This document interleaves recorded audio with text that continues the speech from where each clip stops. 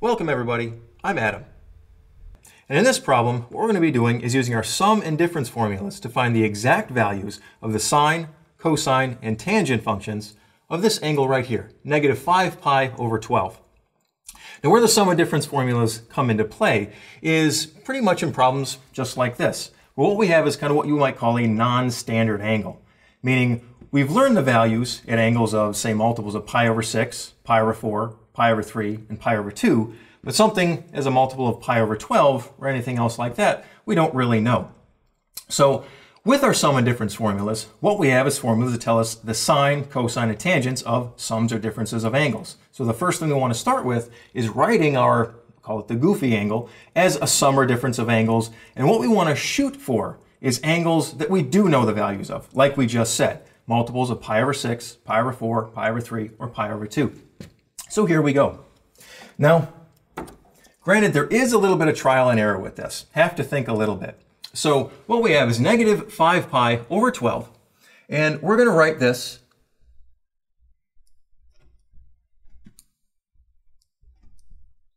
as a sum or difference of two separate angles, right? So we're just going to do some fractional arithmetic. So common denominator right now, 12. And so what numbers can I add or subtract to get negative 5, negative 5 pi? Well, we think about this a little bit. I have something negative. Let's say 3 pi minus 8 pi would give us a negative 5 pi. Okay? And like we said, we want to try and get these angles as the standard angles that we know. And we see that 3 pi over 12, our 3's will cancel.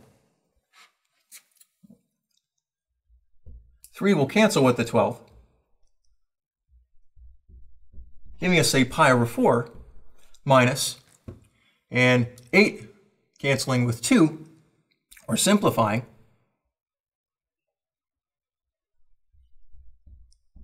giving us 2 pi over 3. So looking at this, what we have is a difference of angles. So I'm going to think of this as some u minus v. So let's go ahead and start with finding sine. So using our difference formula for sine,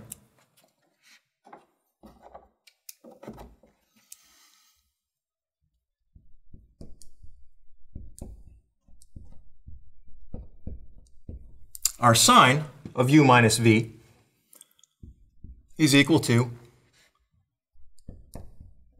sine u times cosine v minus cosine u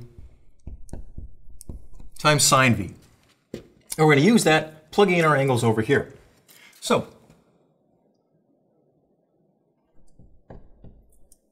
our sine of u minus v, or u, pi over 4 minus 2 pi over 3, and plugging in everything over here is equal to sine of pi over 4 times cosine 2 pi over 3 minus cosine of pi over 4 times sine of 2 pi over 3. And each of these we can find the values of because there's those standard angles that we know. So what do we have? Well, sine of pi over 4 is positive, say root 2 over 2, times cosine 2 pi over 3 is negative a half, minus cosine pi over 4, again, is positive root 2 over 2, and we're subtracting this whole quantity, so we should put in some parentheses.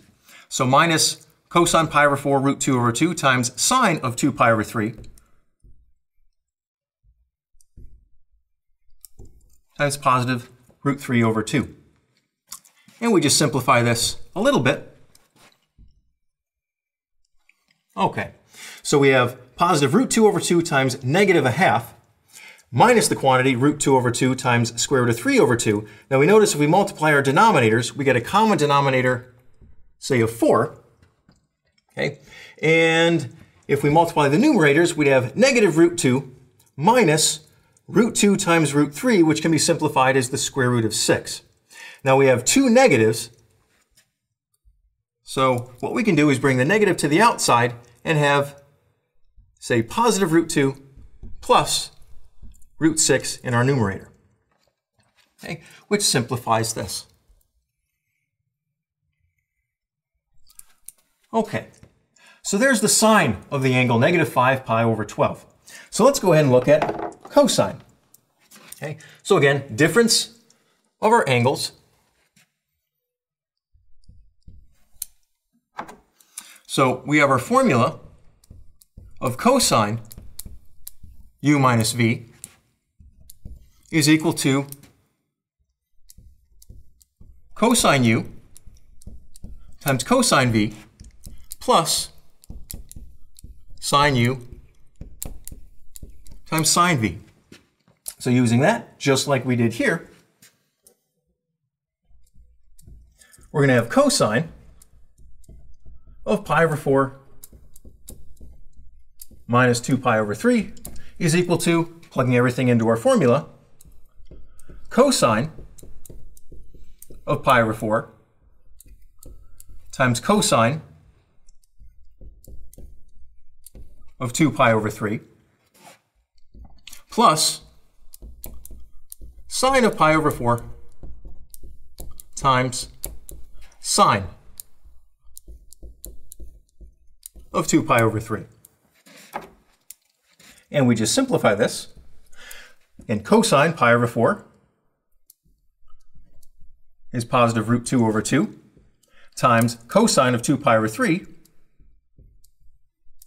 is negative 1/2 plus sine of pi over 4 is positive root 2 over 2 times sine of 2 pi over 3 is positive root 3 over 2. Okay, and combining this,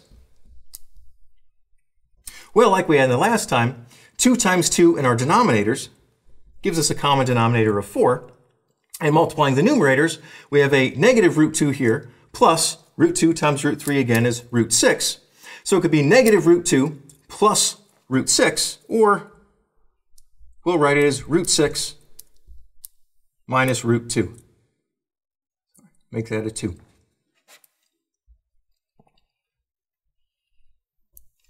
And there's our cosine of negative 5 pi over 12. And lastly, we want to do tangent. Let's see.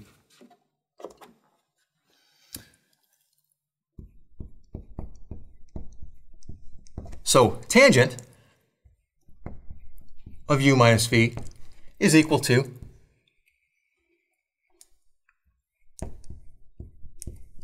tangent u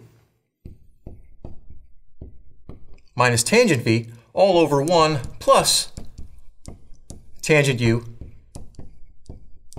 times tangent v. And here we go. So our tangent, pi over 4 minus 2 pi over 3 is equal to tangent of pi over 4 minus tangent of 2 pi over 3, all divided by 1 plus tangent pi over 4 times tangent of 2 pi over 3. All right, we simplify this. So tangent of pi over 4 we know is positive 1, and we're subtracting the quantity tangent of 2 pi over 3, which is negative square root of 3, all divided by 1 plus, again, tangent of pi over 4 is 1 times tangent of 2 pi over 3, which is negative square root of 3. Okay. And simplify this.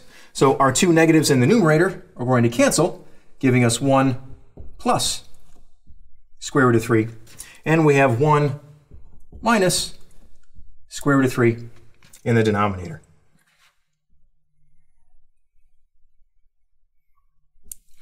Which simplifies that. So from our angle, negative 5 pi over 12, using the sum and difference formulas up here, we wrote the angle as a difference between two angles, pi over 4 and negative 2 pi over 3, and simplified all of them, getting our results, sine, cosine, and tangent. Thank you very much.